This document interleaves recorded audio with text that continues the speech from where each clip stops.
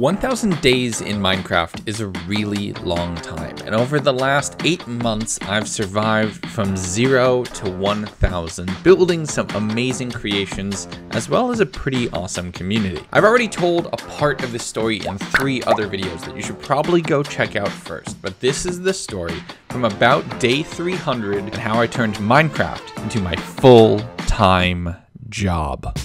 We start right where 300 days left off, with my wings on my back, exploring the world and prepared to take my hardcore journey to a whole new height.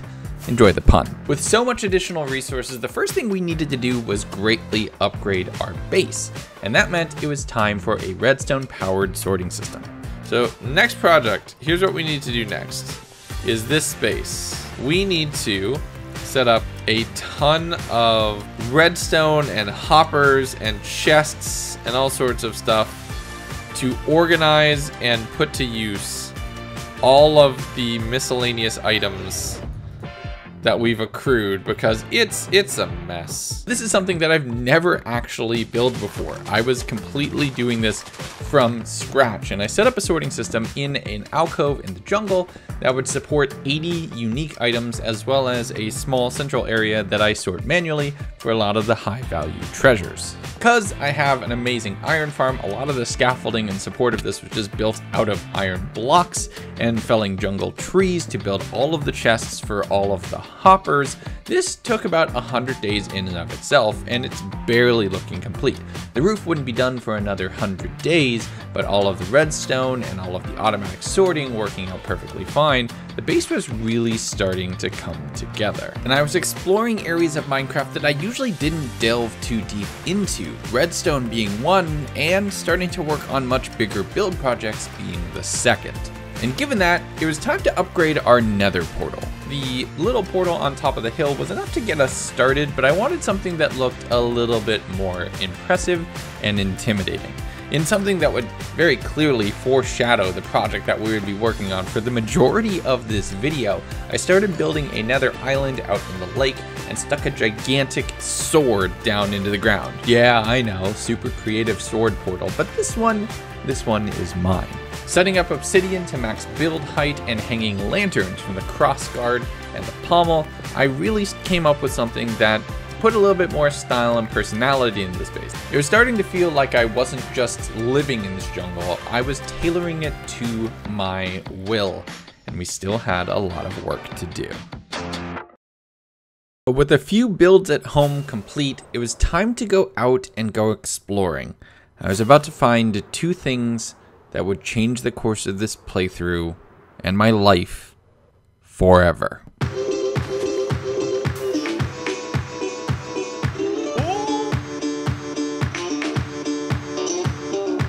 When I finally hit the easternmost coastline of my continent and sailing over the ocean, I found not 1, not 2, but 5 ocean monuments in a perfect cross pattern, and I knew I was going to do something special with that center one. And while that would be the project that would dominate a big part of these 1,000 days, something small and rare that I found on my way back home would set the tone in my community pretty quickly. I still don't believe that that's a thing. Tall birch forest, is this super rare? It would be so on brand if this is the second rarest biome in all of Minecraft.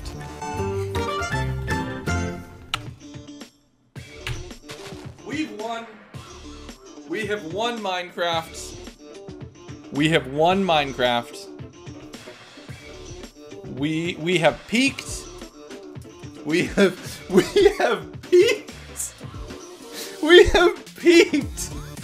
We hit 5 ocean monuments, and then we hit a pink sheep on the way back.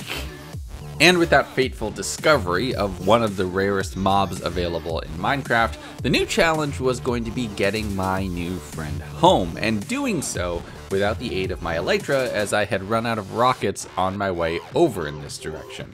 And my first thought was to get it into a boat since I didn't have name tags available, forgetting the passive mobs just don't despawn unless they're killed. And the second was getting it leaded and starting to lead it through several different treacherous forests. Now you see, there's something interesting with the AI in Minecraft that makes it a little bit more dynamic. Wolves, when untamed, will attack sheep. So they were something that I was doing my best to watch out for. The first thing I did was set up a little shack so that I would have a safe place to base out of and rest, because we needed to wait until night to kill some slimes and spiders to craft a lead to be able to lead our asset back towards the base. That's what we decided to call the sheep, by the way, the asset. Very Secret Service leading the president to a secret location. The materials in hand and a lead crafted, I started leading the sheep back towards the base, doing my best to avoid whatever dangers I would potentially put it in so it could survive and find its new home in the jungle. And that's when things went a little bit sideways. I found out how to gamble. Oh no. Oh no. Oh no. Wolves. There was another one. No! Oh no! No! Oh no! After all of that. With my journey unfortunately ending in death, I flew my way back towards the jungle and immortalized the asset in a place where that still sits to this day in my hardcore world. But I wasn't gonna let this one failure stop me, because there was more work to be done. And I, for one, never wanted to run out of rockets ever again. So let's build a creeper farm. Gathering up what little gunpowder I had back at the base, I crafted a few stacks of rockets and set out for a village that I had not yet encountered that potentially had a few cats running around. I knew roughly how to tame them, but I don't want to admit how long this honestly took. When it comes to doing the things that require patience in Minecraft, I'm not exactly the best. Thankfully, doing this all on stream, I had people to talk to while I was standing around and waiting, and a few people popped in and made a huge splash in the community. Ah, yes. Yeah, the lead worked! Thank you! Thank you. Whoa! With some new members of the community making themselves known in a big way, I collected my 2 cats and began running and flying my way back to the jungle base, stopping every so often so the cats would teleport to me, you know, as cats normally do.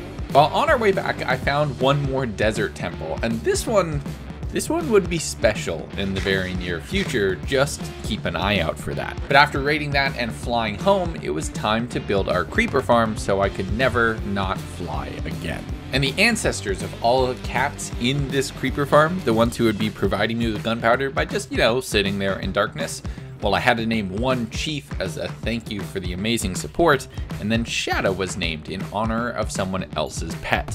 And the two of them have been protecting my base ever since. With the building constructed and infinite gunpowder available to me, I thought it was time to actually head back to those 5 ocean monuments and get ready for a project that would take a majority of these 1,000 days. A mega build on a scale that I have never worked at before, and something that I started in April of this year. But before I could get started with the build, I needed to secure the monument as my own, which meant instead of a build, it was time for a battle. If I was gonna clear one, well, I might as well clear all 5.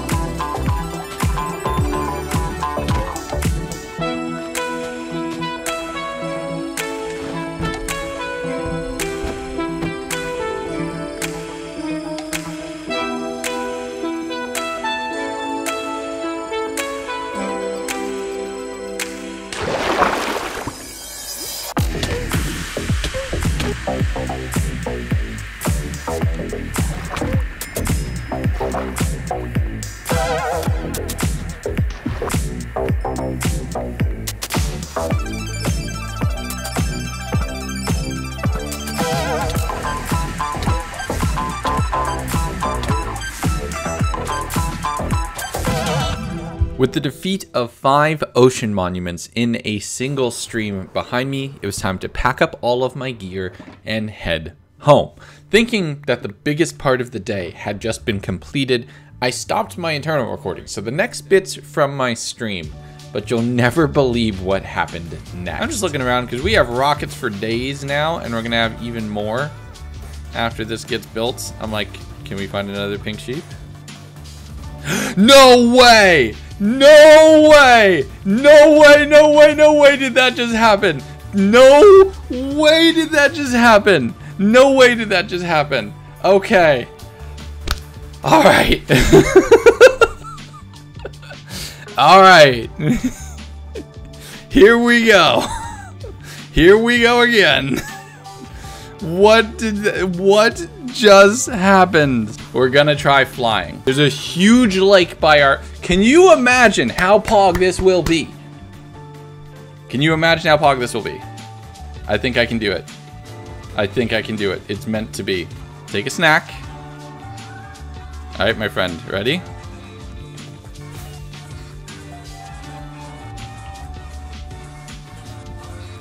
It broke immediately. We need to stack up and glide. You can't use rockets. Oh, shoot. Co-pilot. Ow. You go away. There we go. Since I wasn't going to be able to fly the sheep all the way back to base, I went back to the village I just recently passed over to roll it over to the next day, and then started on the long trek back home, being very careful heading through the birch forest and realizing I didn't have a clear path back that didn't interact with wolves in some way. So I came up with a slightly different approach. Sheep is worth everything. Convert the temple to the temple of the pink sheep. That's also true. I could just do that. And just say, no, you live here now. We could do something cool with this. We're gonna add to the lore of our world. Leading co-pilot into their new home, I started torching up the area and getting it ready for construction and setting it up as a satellite base on this end of the jungle. It would act as a way station between the base and the Nether Monument project, which would be starting shortly after this. And a fun, small build project to work on over the next few days. Center aligned, underneath that banner, looking at all of us. We have found our new god. We must do everything we can to please it. And that effort starts with rebuilding the temple. The first things I did was terraform the surrounding area to make it a lot easier on the eyes, as well as covering up a ravine which was right in front of the thing. From that point, it was foreshadowing my future with a lot of sand placing and replacing a lot of water to make more walkable space, while also working on the interior, converting it from entirely sandstone to look a lot more natural with wooden pillars, grass, and mushroom blocks interspaced all around to make my sheep feel a little bit more at home. I was randomly jumped by some people with crossbows out front of the door. We're not exactly taking new members to this religion quite yet, but you're more than welcome to hang your banners up on the front of the building. And after only a few in-game days, the temple had been completely converted from its old color scheme and function to the new home of our in-game deity, co-pilot. And the amount of rallying the community has done around this sheep and the fan art I've received of it are absolutely stunning. Go check Instagram for a few really cool shots. But in working on this project and getting jumped by a random creeper on the other side of my nether portal once, it was time for me to upgrade my gear. Diamond is nice, but it is no longer the top tier standard. For that, you need netherite, and for that, you need a whole lot of TNT. Thankfully, I just made a gunpowder farm, so I had several stacks of TNT at my disposal, and it was time to go blasting.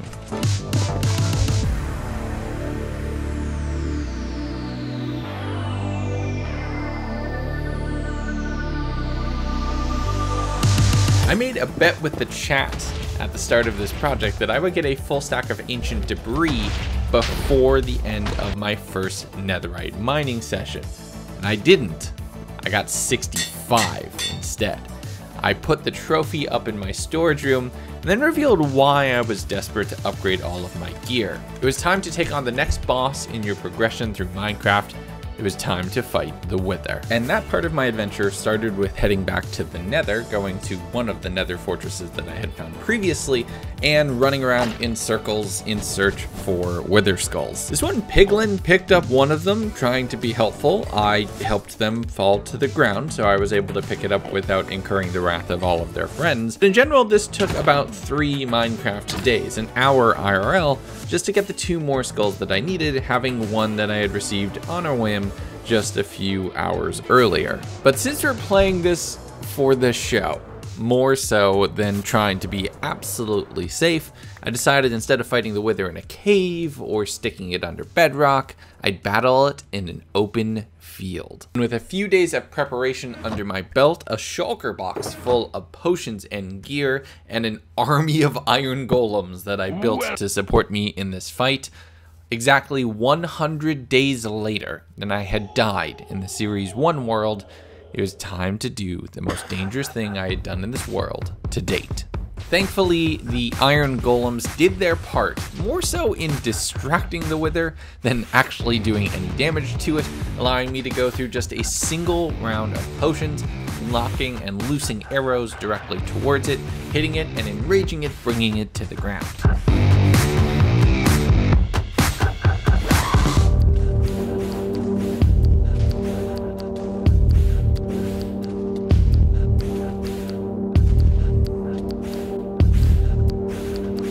There, my sharpness sword with fire aspect and my strength potions and my sheer force of will was enough to eliminate it in just mere seconds. Meaning, I barely used any of the potions that I had, and I had more than enough golden apples to spare. Oh! And you know what? 1 bonus cap to celebrate. Oh! I don't even care. I don't even care. Oh my god, that was intense. That wasn't too bad, but I was nervous. We only used 1 round of potions. Oh my god. We got our Nether Star though. We did it. We did it, chat. Oh. With the Nether Star in my inventory, I flew back to my base, used my copious amounts of iron that I had available to me, and created a beacon, marking this jungle as mine, making myself safer than ever before, and taking things to a whole new level. With this available to me now, it was time to start on the main project for this 1,000 days, a total conversion of an ocean monument from an underwater sunken challenge filled with guardians to a netherrack, fire, and lava filled landscape, replacing the entire monument with blocks from a dimension where water is not welcome, and bringing that vibe to the overworld in one of the biggest monument projects and biggest build projects I've ever seen on YouTube. Enter the Nether Monument, a project that I started almost exactly 3 months ago. We returned to the jungle where preparations had been made over the next 20 or 30 Minecraft days, setting up multiple shulkers worth of glass to be able to create that outer circle, as well as a lot of sand, and collecting all of the sponges from my raiding of these monuments to prepare for the drain, the most time-consuming part of this entire project. So I swam to the top of the monument, prepared myself in a little box avoiding all the guardians' attacks, and started on the biggest project of my entire life.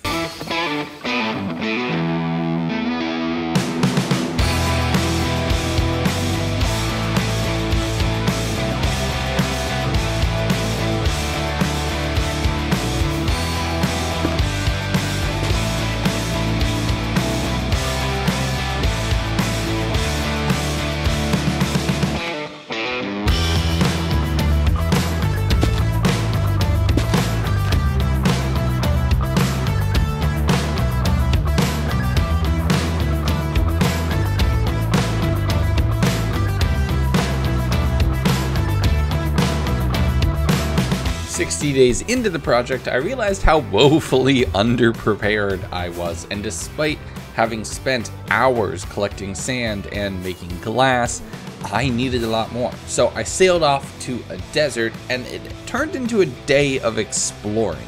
Flying around, finding a shattered savanna, which is one of my favorite biomes to build in, as well as going to a desert to collect as much sand as possible. But in deserts are desert temples.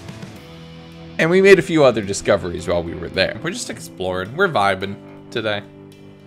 We're vibing today, chat. All right, chest number 1. A regular golden apple and a saddle. I'm noticing a trend. Chest number 3.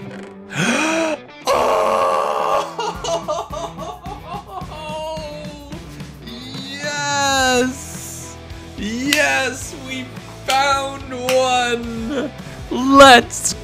With one of the hardest to find items in the game discovered, I was in a mood. So I kept flying around from temple to temple, and shortly after our first god apple discovery, well, you probably know what's about to happen, right? 3 and a 2 and a 1 and a go. And with 2 of the ultimate healing items in the game in my inventory, you know what? Maybe we should go do a couple other things while also working on the project. It was going to be a big build regardless, so let's do something to spice it up. Why not a raid? Defeating this would get me Totems of Undying and make my hardcore world that much more secure, which was a really good call with some upcoming risks.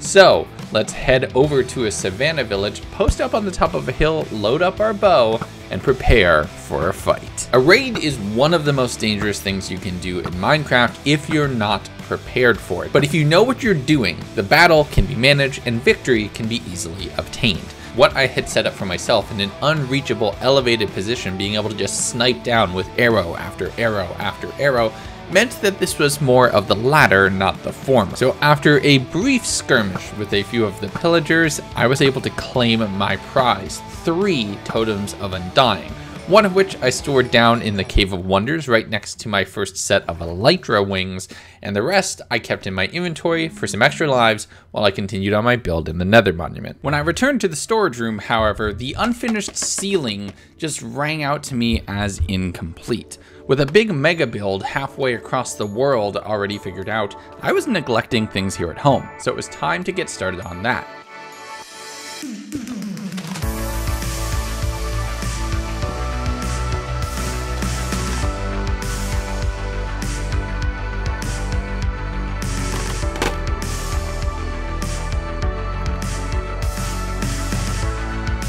And it was nice to return to the more natural building elements compared to the harsh reds, blacks, and browns of the Nether Monument to finish this up. And it came out looking beautiful. Every time I return back to the base now, this is just an excellent place to go to. But with one build project done, it was time for more progress. So back to the Nether Monument I went. The whole theme of this build is corrupting an ocean monument into its most hellish self, which meant replacing almost all of the blocks with nether brick or black stone. While working on the front, I integrated some red nether brick as well and some gold blocks, since gold is the currency of the nether. And all of that gold reminded me that I needed to go someplace very specific and somewhat traumatic for some gilded black stone. So it was time to pop off to the nether to go raid a bastion. Thankfully though, I've learned from my mistakes and I can both see the piglin brutes and am smart enough to stay far away from them, sniping everything that I could from a high perch, much like I did with the raid. After a tense few Minecraft days, collecting all of the resources I needed from the bastion, I returned back to the monument and started constructing the actual pyramid top of the base, switching it out for black stone and building a bedroom on the interior. This was starting to look like how I wanted it to go, but the work was still so far from done, and the main thing I needed to do was draining. Lots and lots of draining. And the project started to become a little draining, doing it repeatedly on stream, so I worked a little bit in between streams and was able to knock out a large chunk of it while just putting on my favorite podcast. Critical Role, I was basically watching the finale while doing this. In order to make my tools a little bit quicker to repair while doing all of this digging and all of this mining of netherrack, I built a little quick Enderman farm in the end, that I could get as much experience as possible while not having to worry too much. It's not perfect, it's not a one-hit kill, it will get replaced, but it is something to get me started. But as we rolled over into 1.17 and all of the new blocks, this plan was starting to hit an actual point of completion. I'm integrating deep slate a lot into the build.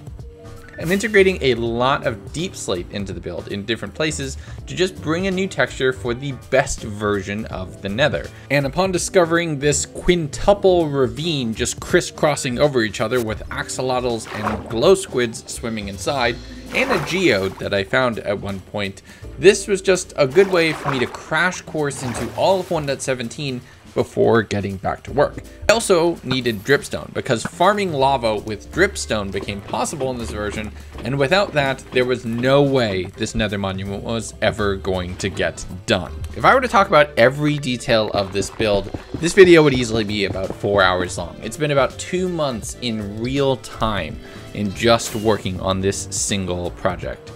And for the first time ever, both on YouTube and Twitch, you're finally gonna see the finished version. But before we get there, let's kick it into a time lapse because we have one last set of builds to go through.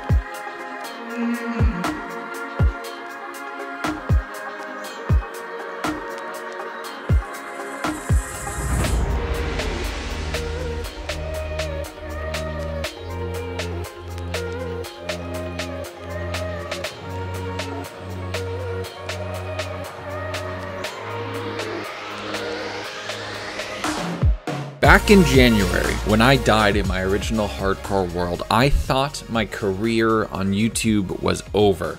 But the truth is, it was just getting started. As I fly over this build, the largest, the most intense one that I have ever created, I'm just flooded with memories and emotions because all of this was made possible by those of you watching. With the build, or at least the first phase of it, done anyway though, and a milestone achieved, there were just two things we needed to do. I stood on the top of the monument, watching the sunrise of day 1000, with so many people in chat celebrating along at a milestone that we had achieved together. There was no way I would have done this build without so many people to talk to or so many people to interact with. It's what made this possible. The other thing that made it possible was my first set of armor, the original set of diamond armor that I had upgraded into the netherite that I was wearing standing here. And it was time to retire it. I set it on top of the monument so it could watch over this build and commemorate our first 1,000 days. With about 100 nervous people watching, I flew back to the base, crafted up a set of diamond armor to get myself moderately protected, and did one last dispenser of fate, a tradition that we have established hundreds of days ago. As the sun began to set on day 1000, I climbed up into my treehouse, and for the first time in about 150 days, slept through the night with a new chapter right over the horizon.